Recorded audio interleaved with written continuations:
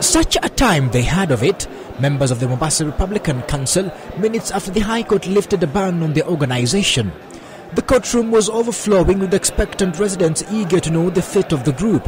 The crowds spilled outside to the corridors and the lawns. After 2 years since they filed their application, members of the MRC, much criticized for its secessionist ideology, heaved a collective sigh of relief. The judges ordered the government to revoke the Gazette notice that had declared MRC and more than 30 other entities illegal in March 2010. They, however, urged the group to register as a political party so as to pursue its agenda through legal means. Secession can only be achieved by far-reaching amendments to the Constitution.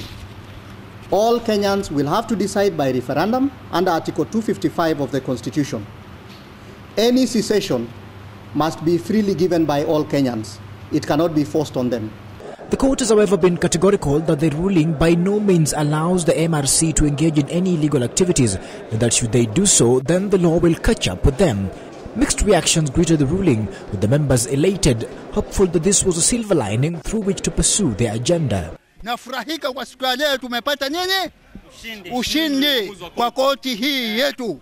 Na furaha sana. Na kwa kufikia hatua hii ya kupata uamuzi wa kwamba uharamu umeondolewa, tutazidi kupata nafasi nzuri ya kuelimisha jamii zetu kuhusu swala la pwani, kwamba pwani si Kenya.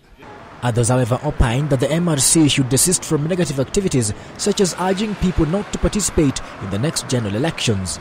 Naomba MRC iingie mashinani kabisa kueleza wananchi kwanza umuhimu wa kupiga kura, na pili kwa sababu hii serikali inarudi sasa mashinani katika county.